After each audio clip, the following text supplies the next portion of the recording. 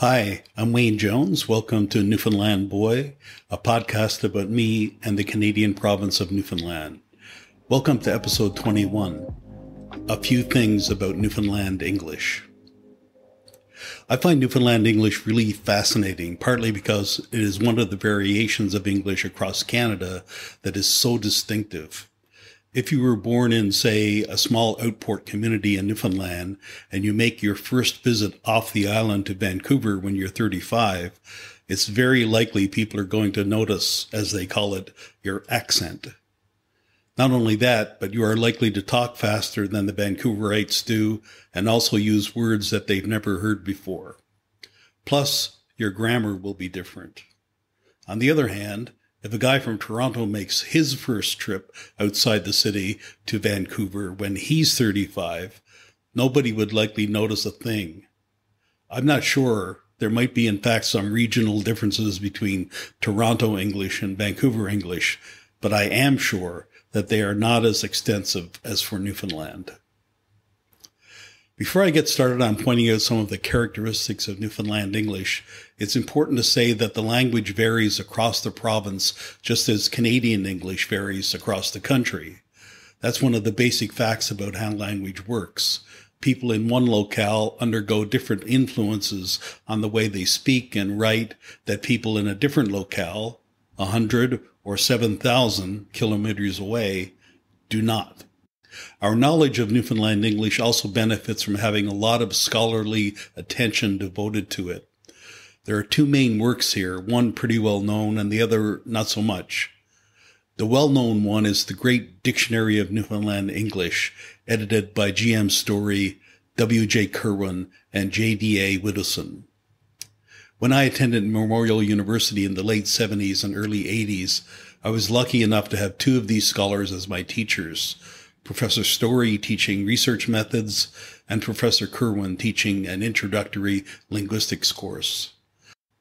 The three men had started the dictionary research in the 60s, and they published the first edition in 1982, all before computers and searchable databases. A second edition with a substantial supplement adding about 20% to the total page count was published in 1990. The additions and corrections supplement, unfortunately, likely due to the expense of retypesetting the entire book, was not incorporated into the main text, but appended at the end. It means that any time you look up a word, alas, you have to look in two places. It's more or less the same in the freely available version online as well. Check the show notes for the link. They've done some corrections and the like, but if you search a word that was in the original dictionary and in the supplement, you end up with two search results. What the dictionary really needs is the giant undertaking of a third edition, which would not only integrate the supplement, but would take into account words and changes that have appeared and happened in Newfoundland English since 1990. But that's a huge undertaking that would require a scholar willing to give us several years of their research to it and getting grants and grad students and volunteers to help them out. Before I get to the lesser-known scholarly work on the language, I wanted to say a bit about the popular compilations of Newfie words and phrases and sayings. You know, the ones that you see at the airport or in stores. I will compile a list of these in a future episode of the podcast, which are not only fun and very accessible and attainable, but also likely contain words and phrases that you couldn't find in the big dictionary, partly due to these modern compilations being, well, modern, and so being published within the last 35 years since. You can get some of these phrases and a treat, too, in the line of chocolate bars made by the Newfoundland Chocolate Company with various Newfoundland sayings on the wrappers. Sayings like, to choose just a few, what odds, got me drove, and I dies at you, which mean, respectively, that doesn't matter, you piss me off, and you're funny.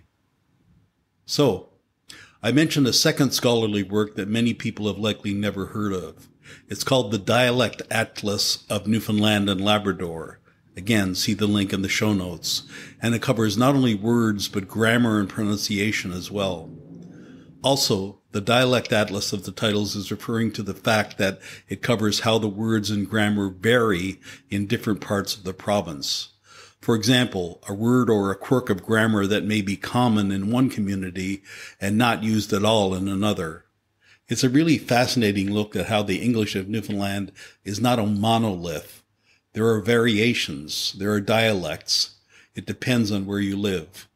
I want to cite one example of what the Dialect Atlas does and then talk about some aspects of Newfoundland English that are almost universal across the island and in Labrador. For example, I can search by community, so I'll look at Corner Brook, where I was born. From there, I can look either at pronunciation of certain words or at certain grammar usages. Let's look at pronunciation. One of the categories under that is what the Atlas calls deletion of word final T and D. That is, the tendency not to pronounce the T or D at the end of certain words.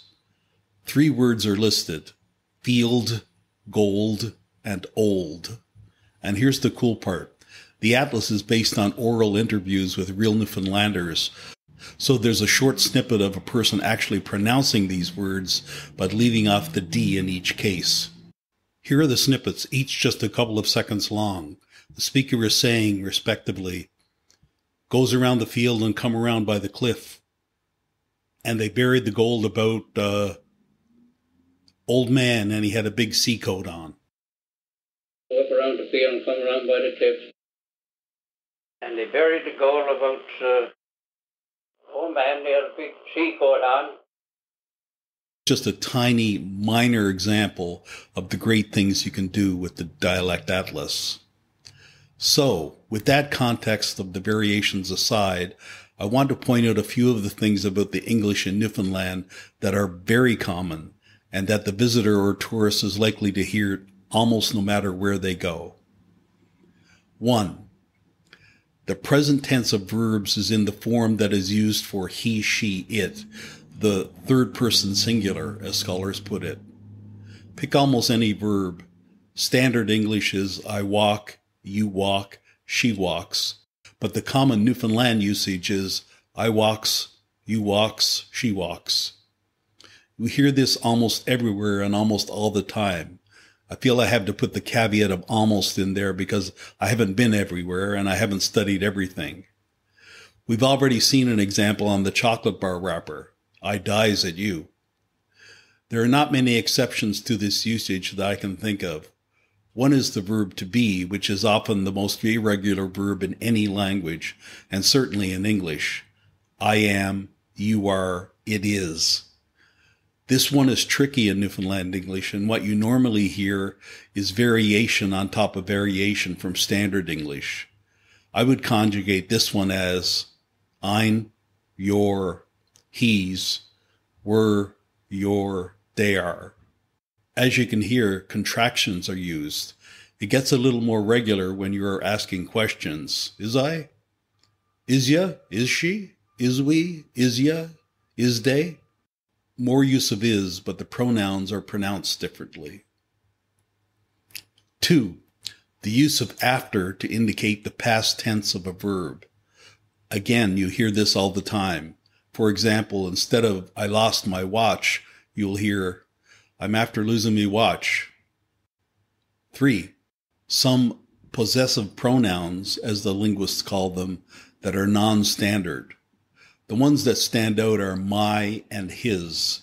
It is very common to hear these pronounced as in the following. I washed me car. He washed his truck. 4. Different meanings for the adjectives right and some. In essence, they mean very in Newfoundland English. It's pretty straightforward, and as far as I can tell, it's the exact meaning of very with no nuance. For example, that baby is right colicky. As for the use of some, I still remember an event at our house in Corner Brook a good 50 years ago when one of my aunts was staying over.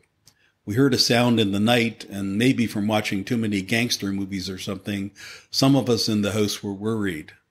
My brother ultimately got up to have a look, and of course there was nothing. Back in the 70s, the murder rate in the city was routinely 0. But I remember my aunt saying the next morning, "Oh, I was some proud when he got up to check." And there you have a double whammy of Newfoundland English, with proud meaning pleased or happy. I'll leave it there for now, but consider this just a small taste, a few hors d'oeuvres of Newfoundland English usage. I'll devote a few future episodes to other aspects of the various dialects. One important thing to remember is that there is nothing wrong or incorrect about Newfoundland English. That is not how language works. The overriding criterion for assessing regional dialects is usage. That is, what are the words that the people who speak and write the language actually using? There is no exalted standard that a dialect is expected to conform to. And that's all for this episode. Thanks for listening. Comment or give a rating if you like the show, and please join me again next Tuesday.